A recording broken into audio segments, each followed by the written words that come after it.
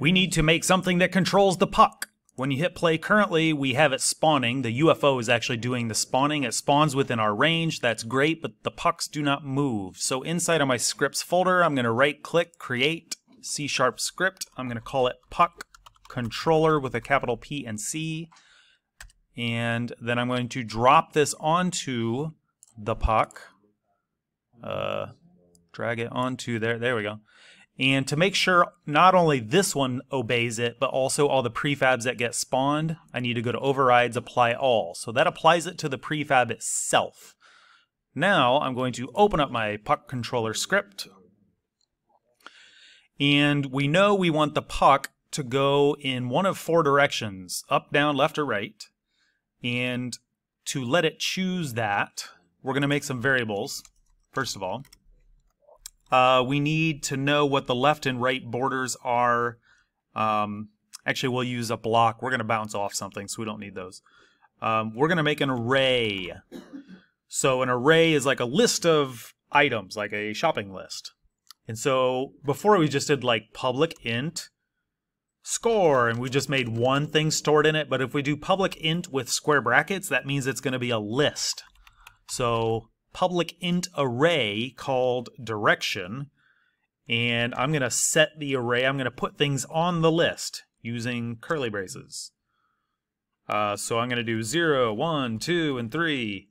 I started with 0 because that is actually position 0, 1, 2, and 3. Just kind of a reminder to myself. And then we're going to use that to make it move in a specific direction. So I'm just creating a variable that we can use later. It's an integer called move direction. And so we're going to get a random piece of this and store it in here. Okay. So when should it pick a direction? Well, as soon as it spawns, and it should only pick that direction once, right? So where do you put something that should only be called once at the very beginning? In the void start. So my move direction is equal to, now if you don't know what to put here, we know we want it to be a random choice of this list. And so we can say, okay, is equal to from the direction array. Now, for instance, if I put in 2 right here, move direction would be equal to the number 2. I could do a debug log. I could run this debug.log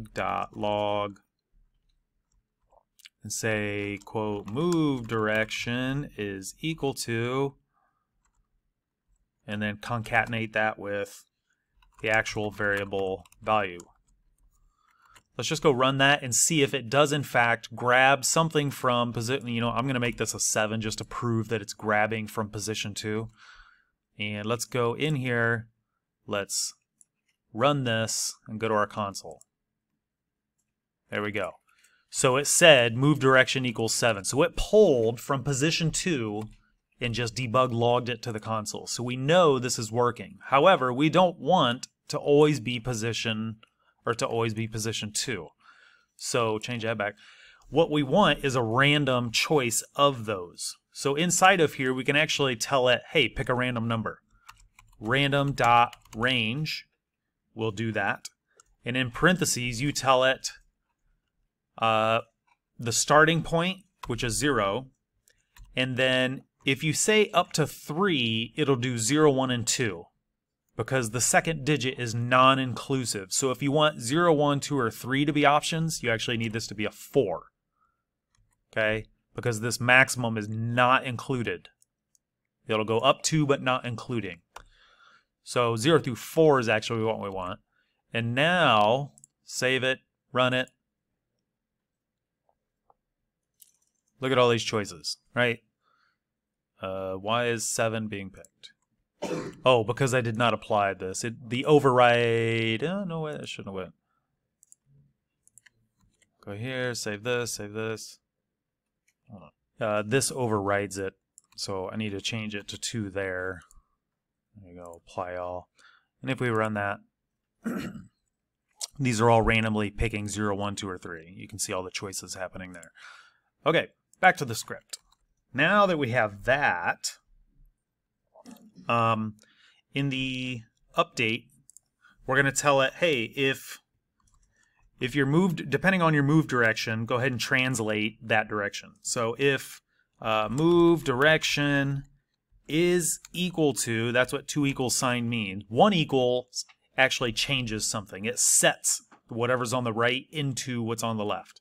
Double equals is checking if it's equal to it. So if it equals 0, oops, open squirrely braces, hit enter. We're going to change its transform. So transform dot translate, which means slide in this direction. Now in parentheses, we see we have all these different options. And what we're going to be doing is basically this one, although it's vector 2. We're going to say transform dot up, which is going to be, well, vertical, up. But in order to better control its speed, we should probably multiply this by something called like puck speed.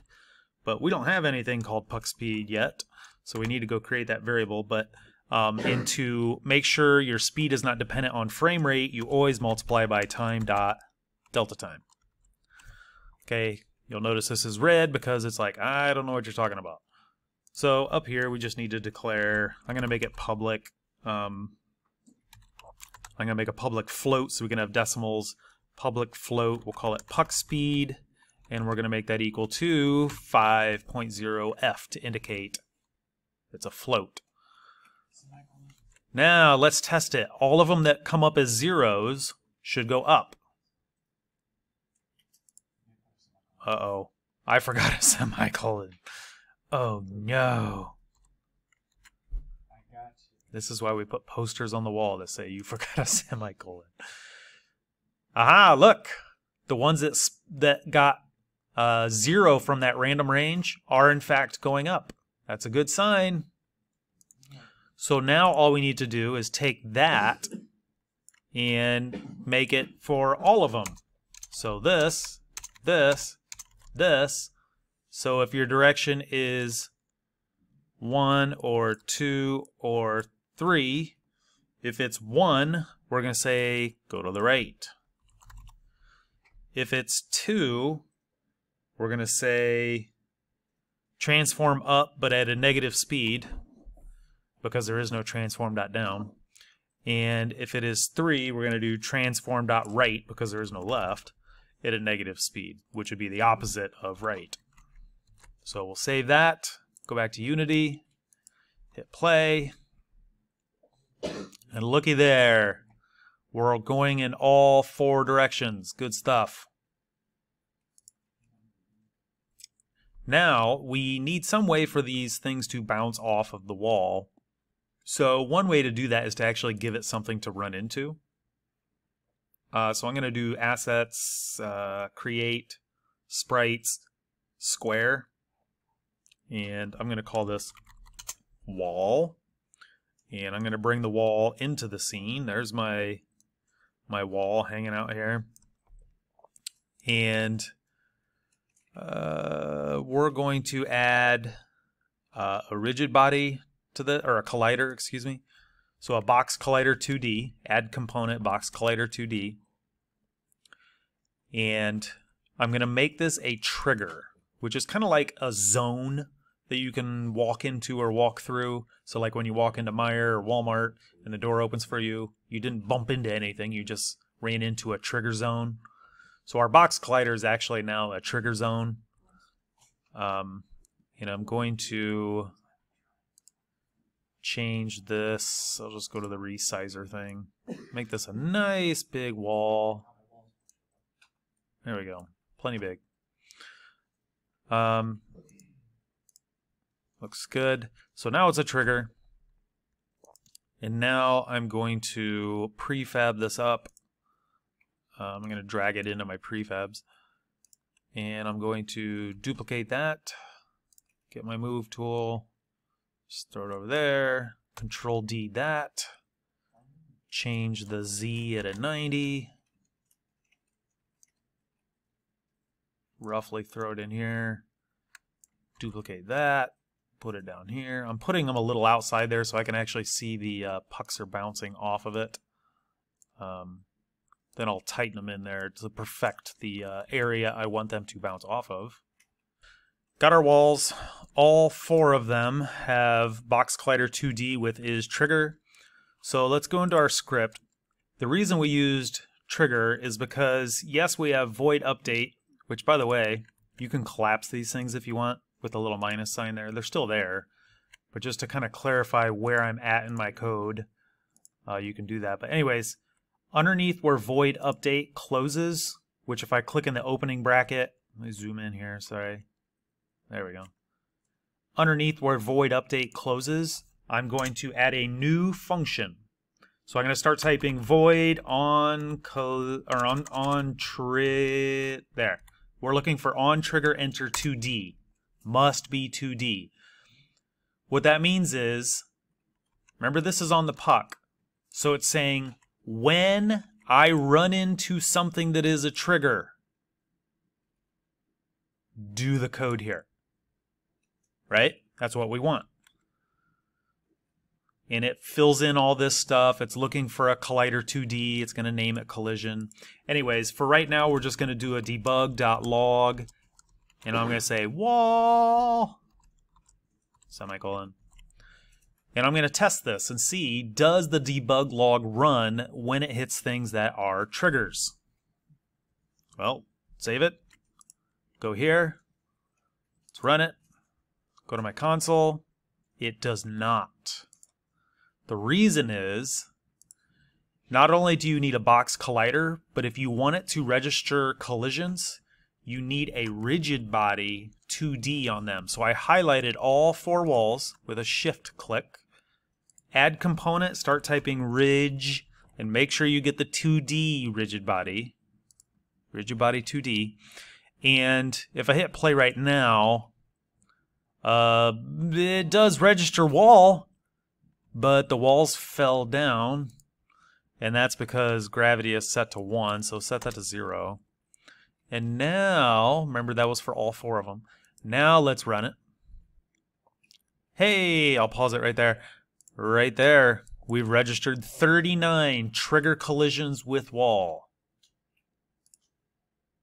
So when they hit the wall that is a trigger, we don't want it to just debug log.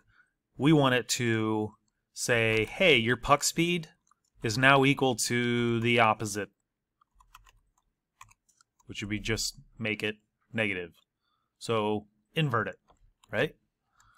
Oops, sorry. Let's go test it. Hey, look at that. And that one I have highlighted, you can see is inverting its speed whenever it hits that.